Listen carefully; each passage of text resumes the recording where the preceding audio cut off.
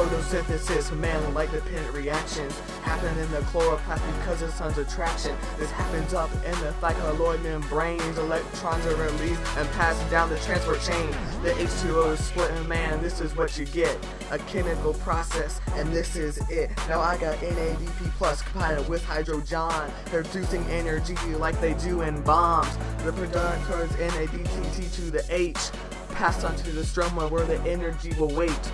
Come on, energy, man, where you be? Up in the third faucet bond of ATP.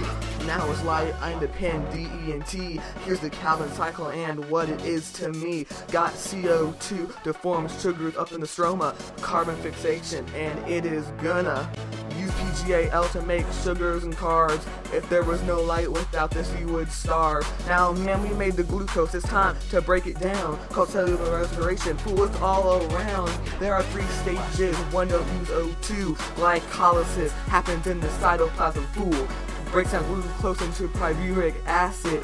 Moves the mitochondria. That is what it did.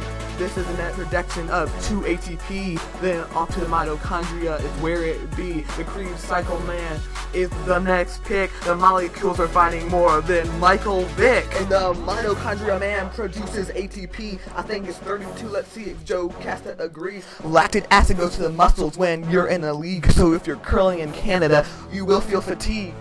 The other kind is alcoholic fermentation, using yeast, bacteria, and baking.